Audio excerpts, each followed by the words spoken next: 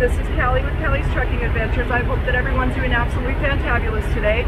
I just wanted to take, I'm hoping that you guys are that you can hear me okay. I'm kind of having to holler over my truck and the APU beside me, but I am having to take a little 34-hour reset here before I head off to my next load. And I've been having some problems with air pressure tire warning coming off, and it's alarming me like every day, and it started to go down to like 89 and stuff, and then it tends to build back up. And so I decided to buy one of these air hoses that you can hook onto your glad hand so that you can fill up the tires with air. And I could also do your trailer tires if you pulled up somewhere and you went to pick up a trailer and it was low on air. It could be very helpful. There was a man the other day, I stopped at a rest area, and he had a flat tire beside me, and he asked me if I had one of these hoses, and I had seen them, kind of seen something about it before, but I really hadn't thought seriously about buying one yet, so I went on ahead and bought one.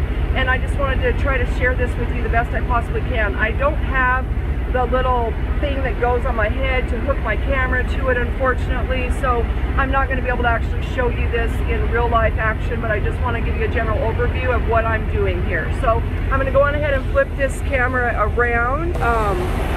What you do is you take, and I've already attached it, you take and attach the end of the hose to your red glad hand that supplies the air pressure to the trailer.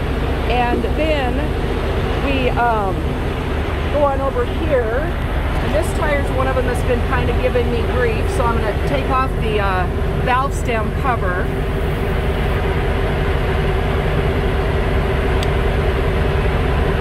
Which also supplies readings to the sensor to tell you what's going on. And then this right here is the tire pressure gauge. It's a longer one, not the normal one you have with the car. It has to be a big one, and one like for commercial vehicles or RVs. So I'm going to take that and stick it on the end here and check my pressure. That popped out.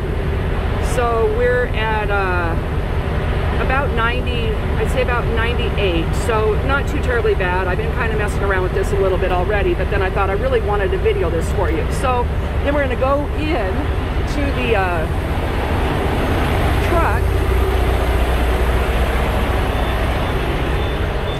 and see, here's my sensor that's been throwing off these alarms. And so, you know, in order to check your pressure on here, you kind of just scoot around it and it'll show you the pressure on your tires. And as you can see, my tires are not balanced out. So no matter what, I think it would be helpful to balance it out. Right now it's saying 0 on that one, so that's not good. Then what I'm going to do is, I've already pushed this in, but you push in the air supply valve, the red air supply valve, and then that's of course going to supply the air back to the hose.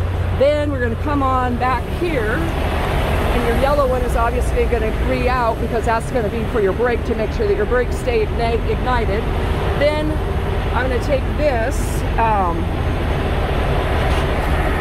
and stick it on here into the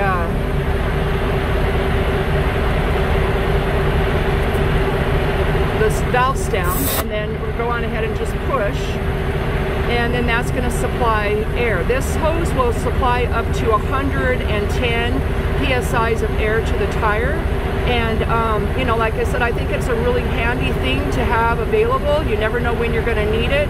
I think I paid about maybe $37 for this hose, but I really think that it's kind of come in really handy, and it's something that I would suggest that you might want to consider putting on your truck, because I definitely think it could be a lifesaver. So thank you, Lyle, for reminding me of this. Lyle from No Hippie Trucking.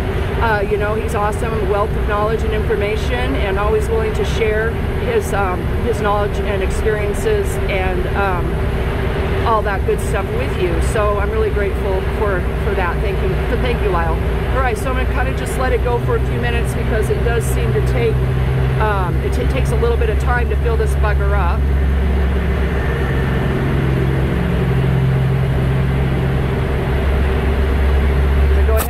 That go. We'll see if we've made any progress here. I'm not gonna like do the whole thing with you guys. I just wanted to give you a general idea of what I'm doing here.